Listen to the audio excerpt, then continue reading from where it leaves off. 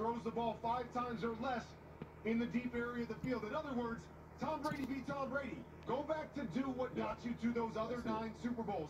Dig and dunk, play small ball, don't fall in love with the big ball, because that's not how they've been at their best this year. And Kurt, especially right here, with the weather being what it is. I know Tom has played in that weather a lot. Come on. But a lot of them boys from Florida, they have not. And that's going to be a different thing. That ball's going to be heavy. You're talking about going up the field with that ball.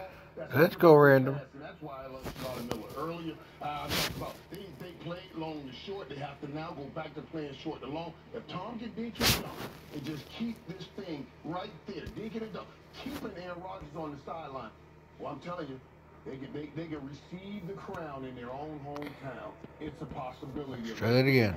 Pokemon. Nice roll.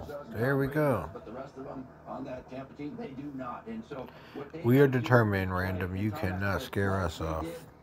We will get a winner. Got lots of memory. We can record all day if you screw with me. 38 points in a row, okay? Getting a winner. There we go. Mike, spot number 1.